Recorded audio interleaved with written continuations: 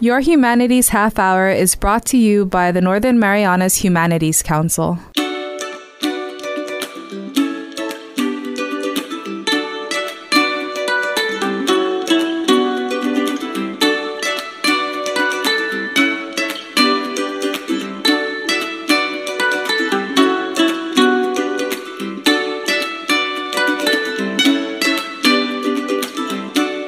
Hafadays and Tiro, welcome to Your Humanities Half-hour. I'm Catherine Perry, and we're coming to you today from the beautiful island of Tinian in the Marianas, where we're chatting with historian and former educator Don Farrell. Don, welcome back to Your Humanities Half-hour.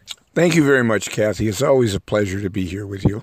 We're speaking today about your latest collaboration with the public school system, Modern History of Northern Mariana Islands. But at the moment, we're here in front of a piece of history itself, the historic bell tower here in San Jose Village, which has also recently withstood the strongest storm in Marianas history, Super Typhoon Yutu, a year ago. Tell us a little bit about this bell tower and what's happening with Tinian and the recovery of the church here. This church is, of course, one of the great historic properties of the island of Tinian. This church, the original church, was begun in early 1950s by Father Marcion Paulette, and working in cooperation with the local population. They had happy Saturdays and happy Sundays almost every weekend as the population of Tinian gathered here on this piece of property to build a church for their community. The church, of course, is named San Jose Church because the island was dedicated to San Jose in 1948, right, at the time when the Yap Chamorro migration took place. And it happened to be on the weekend of the Feast of San Jose, so that named San Jose, and that named the San Jose Church. So, to make a long story short, Father Marcion Paulette was a rather amazing fellow, and working with the local people, he designed a church with a iron roof on it, and built this beautiful bell tower, with the concept in mind that this place would live forever. Unfortunately, the years took its toll on the iron roof of the original church, and some years back the parish council decided it was time to build a new church instead of replacing the roof on the old church.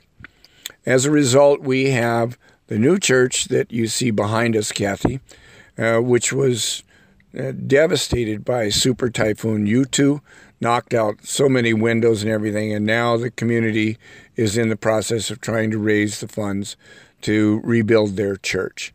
But the bell tower from this church that was consecrated in 1956 still stands as a monument to the people of Tinian who spent their weekends down here barbecuing as we do, with what they had. This was a time before economics.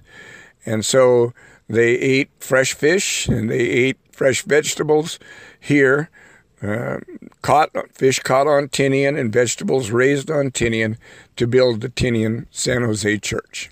One thing about Tinian, or really any of the islands in the Marianas, is any place you turn, there's a piece of history before you, like the bell tower. Some of this is documented in the textbooks that you've done with the public school system. A lot of it is in the brains of people like yourself who have all these interesting stories. But tell us a little bit about how the project of this textbook got started with PSS, and hopefully we can also talk about the latest editions. But how did it all begin? I moved here full-time with my wife Carmen in 1987 and took a job teaching at Tinian High, math and science. My degree is actually in marine biology with a minor in advanced mathematics. Wow. But I fell in love with the oceans when I first came out here. I came to Guam in 78, and So I just fell in love with the island, and I was enjoying teaching here. The students, the people were so nice and polite. But I one day asked my son what he uses for his NMI history text. And he brought out a Xerox. No photographs, no maps, no references, just a Xerox with that two-prong thing at the top of it for the fold-over, and it ended with World War II. Shortly after that, we were visited at the end of that school year by all of the ranking officers at PSS, as they always do. And at the end of their 5-day visit here, we had a meeting with them, and they turned around and said, "What can you do for PSS?" So after everybody had gone around the table, I turned around and I pulled out this Xerox, right, that my son was using, and I laid it out on the table in front of Justo Quitigua, who was then Deputy Superintendent for Instruction.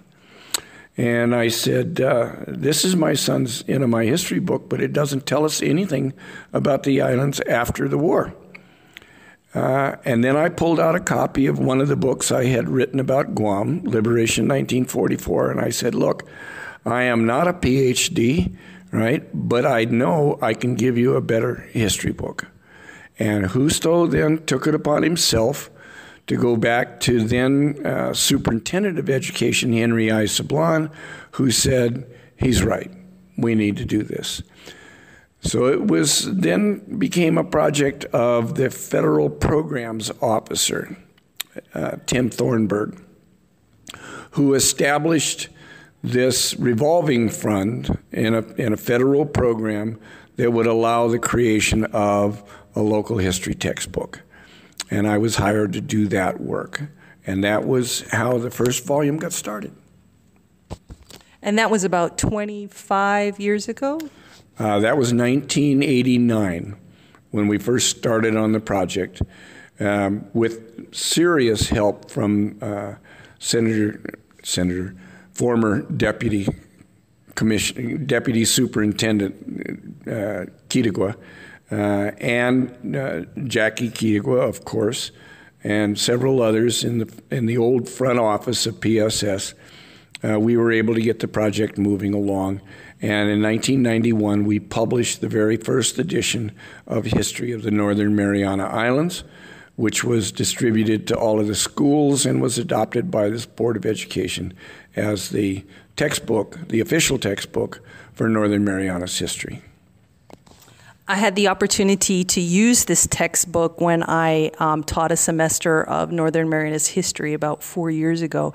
It ends with really just the beginnings of the tourism industry. And I think it was about 4 years ago, you came out with, I don't want to say the second part, you can describe best what is this second book that came out, History of the Mariana Islands to Partition. That's a great question. And a lot of that is due to former Commissioner of Education, Rita Sablon. She recognized, we all recognized, that by the 2000s, I think this was in 2009 or 2010, that the first edition was out of date, right? I forgot even which administration it ended with. I think it was... I'm thinking Pedro Tenorio. Could have been Tenorio. And so Dr. Sablon called me in and said, what do you think? And I said, yeah, it's time to do an update. A lot has changed. Much new information is available now that was not available then. And it should be brought all the way up to date today.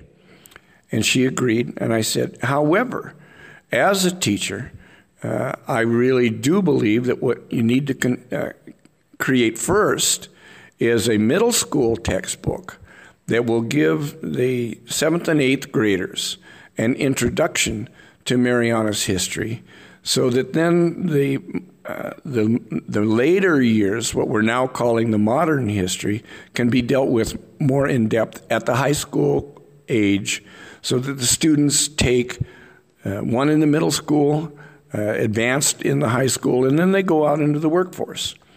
She agreed, they took it to the board, and that ended up with the creation of History of the Mariana Islands to Partition. Notice it says Mariana Islands, because we were all one up until the Spanish-American War. We were part of Guam. So again, with the help of PSS, we produced that book from this revolving fund that was created by the original edition, and we produced that new volume. And we were all very pleased with it. And I lowered the reading level to make it match junior high school standards. And then it became time to do the follow-up, to create modern history of the Northern Marianas. So I went to work on that. We did decide that we should summarize the history of the Mariana Islands to Partition into what would become the first unit of modern history, so that modern history could stand alone for those people who did not get a chance to see History of the Marianas to Partition. And then the book follows the rest of the history of the Marianas, all the way up to and including the inauguration of Governor Torres. I was very pleased that we got that done. Now, if all goes well, our students will go out into the workforce knowing exactly how modern Northern Marianas came about. When we come back, let's talk a little bit more about this latest publication, The Modern History of the Northern Mariana Islands, after this break. Did you know that you can donate up to $5,000 to the Humanities Council through the CNMI Education Tax Credit Program? Donations from individuals and corporations qualify and can be used to offset your local wage and salary tax, BGRT, and earnings tax. Call our office at 235-4785 to see how you can support humanities programs in our community and obtain a tax credit for your donation. Sizuus Maasi, Olomai, and thank you. Welcome back to your Humanities Half Hour. Our guest today is Don Farrell, author of the latest publication, Modern History of the Northern Mariana Islands. Don, you kind of started mentioning a little bit about how the new publication is different from the first publication that started in 1989. Just looking at it myself, I noticed like you provide more resources for people who want to read further on the topics. Tell us a little bit about some of the updates you've made. When I was given the contract to create Modern History of the Northern Marianas, I knew it was going to be a major research project. I had gotten my introduction to that by having to create a history of the Marianas to Partition. So much research, primary research, has been done on the Mariana Islands since 1991 that I essentially had to start from scratch by reading all of the new publications and incorporating them into the old chapters, updating the old chapters. So if you were to read the first chapters of the 91 edition, and then you read the first chapter of the 2017 edition, they're quite different. Right? And some of the teachers have asked me about that, and I said, well, the book is updated, and I think I've improved my writing skills a little bit, so I hope some of the language is better. Trying to keep it at a 9th grade reading level is always difficult. But anyway, we then ventured into the history of people that are still living, which frankly is a rather dangerous thing to do, right? But I got very good support from so many people that had served in all the past administrations who were willing to sit down and talk to me about their governor and the things that they tried to achieve during their administration. So the politics of history, or the history of politics, depending on how you want to look at it, is very important to where we are today. How did we get to where we are today? And that was the objective of Chapter 16, the last chapter of the book. The Marianas, the Northern Marianas today. And it all goes all the way up to the inauguration of Governor Torres. And in fact, even to the recent situation we've had with North Korea and their weapons development and also Chinese expansion into the Pacific. So it really is a modern history, very much so. In your research, are there any particular topics that stand out to you as ones that you gave more time and space to, or there was any significant new information that is included? Well, I would have to say it's the last 3 chapters, right, which are brand new to the book. There was nothing that dealt with the developments that have occurred since the Tino administration. And much has happened. Much has changed with our territorial-federal relationship. Much has changed with the military development on the island. There was so much new information that had to be considered.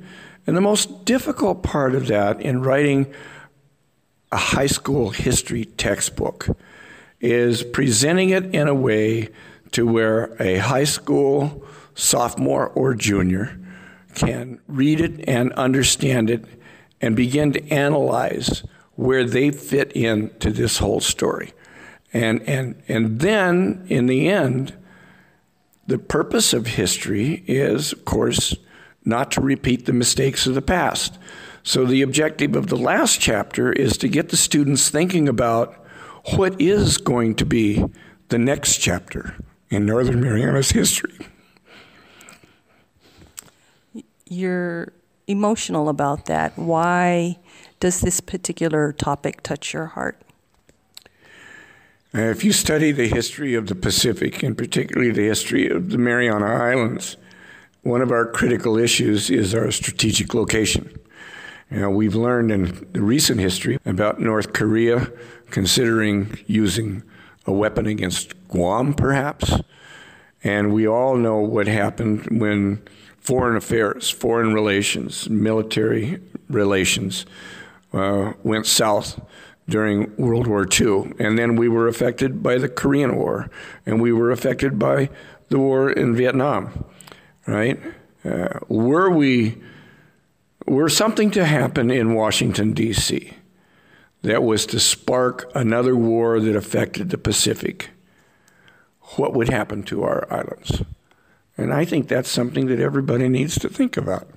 So those graduating seniors, I hope by the time they leave high school and enter the workforce, go to college, gain an education, learn more about America, more about the world, more about the Marianas, they'll keep in mind that we enjoy a very peaceful life today, as you can see.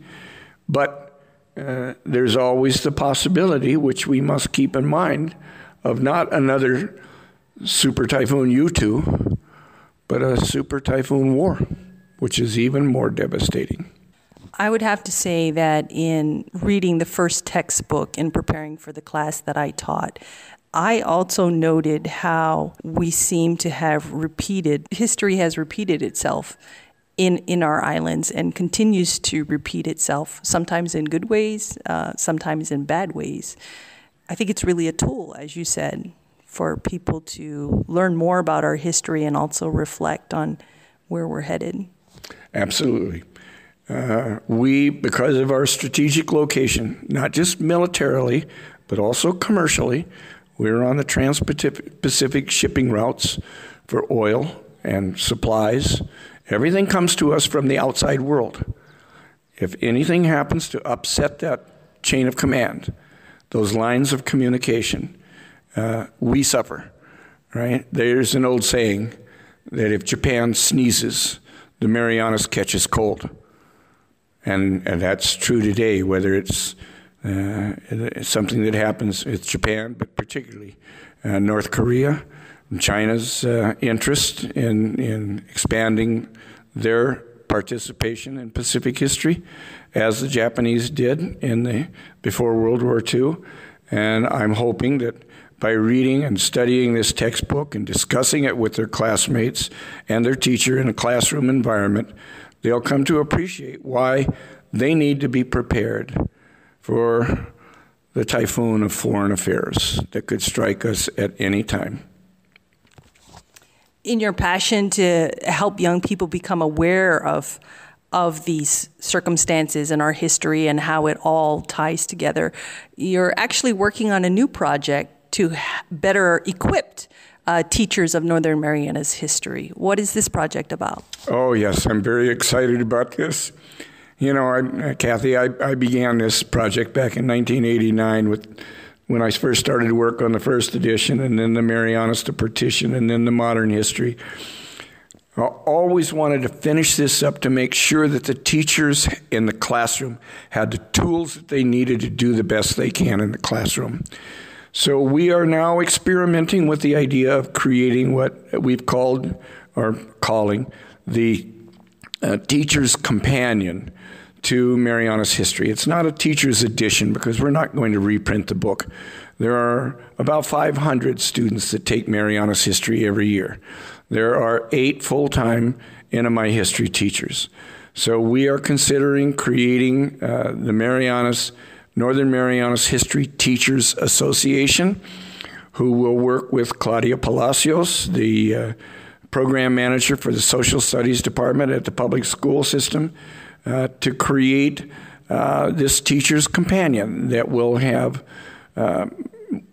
create lesson plans, activities, classroom video, YouTube videos, all the list of the tools that they need to be successful in the classroom from day to day. And I'm looking forward to it. I hope it does happen, because it would be the culmination of something that I've been working on for 30 years. Now, is this going to be exclusively contributed to by current teachers, or can other professionals or former teachers also participate in this, as you said, companion to the history book? Well, I'm hoping that the latter is going to be true. Right?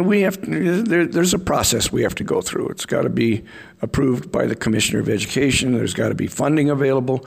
Right? It's got to be probably accepted by the Board of Education, because there would be some funds that need to be expended, right? But the bottom line is, I'm hoping that just as I was able to do with Volume 1, Volume 2, and Volume 3, that we'll be able to call on all kinds of outside resources to develop activities. We need field trips, the Saipan Museum, the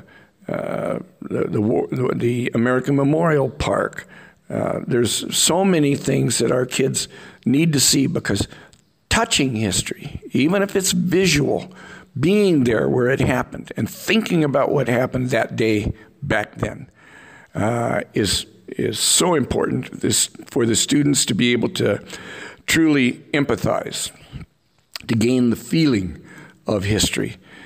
So I'm very excited about this project. I'm certainly hoping it'll go through, and I'm hoping that not only all of our teachers, but as you suggested, Kathy, the many, many valuable resources we have here in the islands to be able to help us add to this teacher's companion to NMI history. In the modern history of the NMI, you mentioned how it is your hope that the next history book would be written by somebody of Northern Marianas descent. And this is also something you expressed last time we sat down and chatted. And I will every time the subject comes up and I have a chance to say it. Right? I'm very disappointed that we are not producing college students graduating in history who will be able to take over the roles. Teaching NMI history in the high schools of the Northern Marianas, to me, has got to be a dream job. I've had it before. You're talking to the kids who live the history, right? And they can go home and talk to their parents. Is that true, Dad? You know, did this really happen? That is so very important. So I see this as an opportunity for us to create a communications link between the elders and the youth as we collaborate on how we go about teaching NMI history and mechanisms to help the students better understand it. I have constantly harped on the idea of getting local people into the study and the writing of NMI history. Although I have very much enjoyed the job of researching and writing and working with very professional artists and editors on creating this book, it would be so much better, I think, and more, I'm not sure, heartfelt perhaps by the students and the people if the name on the cover was an indigenous name. And I say this particularly about the Carolinian community. I have asked repeatedly to work with a group of Carolinians at writing the Carolinian history of Saipan. Not that I want to write it myself, right? Because I don't think that's appropriate. What I'm saying is, I was hoping that some Carolinian, person of Carolinian descent, right, would accept the responsibility of collecting and writing their own history. I'd be glad to help out with the technical side of it. But that history, so much of it is essentially protected by their culture, right? That it's not spoken of as American history is. So I do once again put out the plea for somebody to take the bull by the horns and write a Carolinian history of Saipan. That way in the future, look, this may be my last book, right? As far as the history of the Northern Marianas is concerned. Who's going to write the next one? Somebody fresh off the boat, right? And if these things aren't properly recorded, like the Carolinian history, I at least have the ability to go talk to the people. But if it's done 10 years from now, how many of the elders are going to be left to tell the truth? Well, we want to thank you for your time today and for welcoming us to your home here in Tinian. Any final thoughts before we go? Yes, I'm very pleased with what has happened. I'm very thankful to the CNMI Board of Education, their leadership, the legislature, and everybody, the various governors, right, who helped out, and their staff over the years. And it's just been a wonderful experience for me. I was able to find copies of all 3 of these books at the Joten Kizu Public Library. For others that might be interested, where can they find a copy? I'm not sure. I think the original edition is sold out, although there may still be some copies around. But I know that American Memorial Park Gift Center, bestseller books, does carry these on hand, and I think you can find some of them at the Saipan Museum. Thanks so much, Don. Thank you. Our guest today has been author, historian, and former educator Don Farrell. We'd love to hear your thoughts on today's show. You can comment on the Northern Marianas Humanities Council Facebook page, or if you would like to hear this show again or other editions of Your Humanities Half-hour, please check out the Council's YouTube page. This has been Your Humanities Half-hour. I'm Catherine Perry.